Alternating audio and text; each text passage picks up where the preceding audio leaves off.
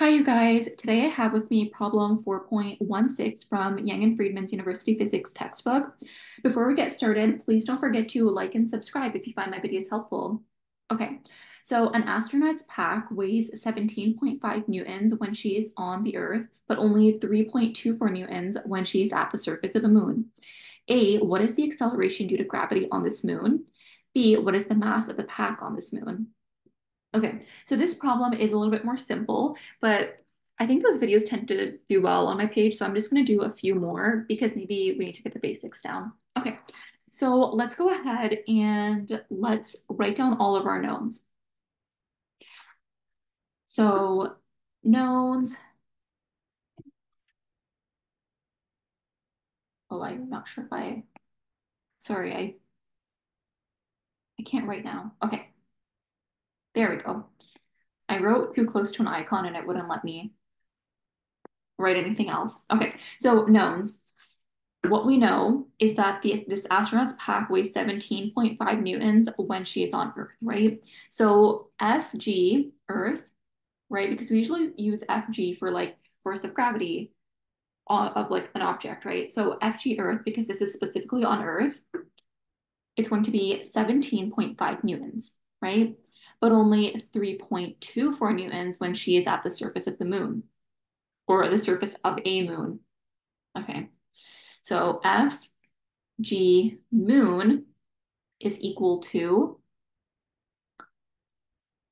what is FG moon equal to? 3.24 newtons. Awesome. Okay. So what is the acceleration due to gravity on this moon? So what is G moon, right? And what is the mass? Sorry, what is the mass of the pack on this moon? So mass of object is equal to what? Okay, so now let's go ahead and do our analysis. So we don't only have to draw a picture for this because there's not really much to visualize. It's just something is on some surface, right? And it's just some force of gravity, right? We don't really need a picture for this. Okay, so now it's for like the analysis. If we want to get G moon, how do we do that? Well, first let's go ahead and recognize that we actually know what the formula for weight is, right? So we know that the formula for weight is going to be mass of an object times gravity on Earth, right? And similarly, on the moon, it's going to be the same thing, but just gravity of the moon. So it's going to be mass of an object times gravity on the moon, right? That makes sense. Now, we're looking for G moon. We also want the mass. From here, what do we know? Well, we know what gravity on Earth is. So let's write that down. And that's going to be 9.8 meters per second squared. And yeah, there we have it. Those are our knowns and what we're looking for. So let's look at the first part of this question. What is the acceleration due to gravity on this moon? So if we want to know what G moon is, right, I'm going to do that in a different color just so that it's a little bit more organized. So if we want to know what G moon is, right, well, we have an equation right over here. Fg moon is equal to mass times gravity on the moon. And we know that to solve this, right, we have 3.24 newtons. And well, look over here, we don't have mass, right? And we don't have gravity on the moon. So we can't really use this, right? So what we need is that to get G moon, we need to find out what mass is. Okay, so how can we get mass? Well, we have mass right over here as well. So let's try that.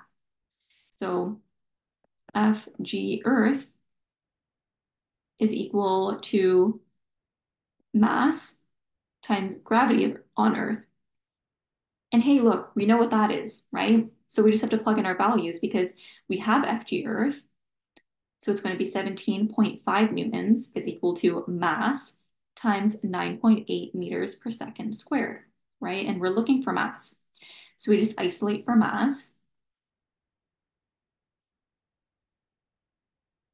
And we get, what do we get? I'm going to plug that into my calculator.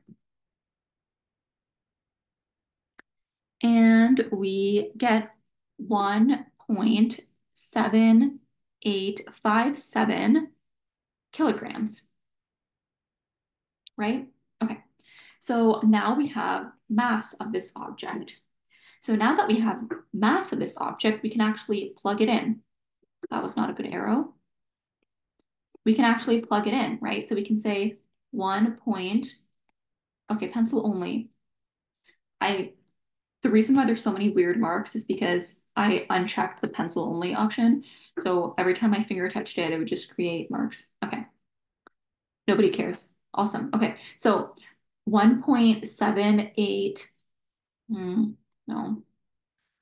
1.7857 kilograms times G moon is equal to 3.24 newtons, right?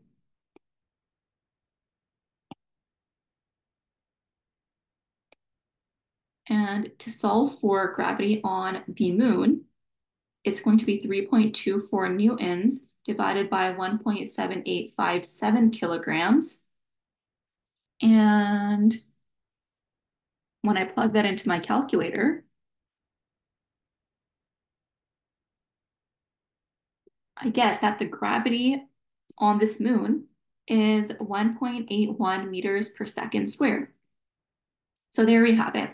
The acceleration due to gravity on this moon is 1.81 meters per second squared. And what is the mass of the pack on this moon? Well, we solve for mass on Earth, right? But mass, remember that mass is always the same everywhere, right? So mass is like absolute. So mass on Earth equals mass on moon is equal to like the mass anywhere, right? Mass isn't going to change. Okay. And so the mass that we calculated over here is going to be, so this is part A, and part B, mass is equal to 1.7857 kilograms. Awesome. Okay, so that's our solution for part A and part B. I hope that was helpful. And if you have any questions, as always, you can always reach me in the comments or by email. Thank you so much for watching. Please don't forget to like and subscribe, and see you next time. Thanks for watching.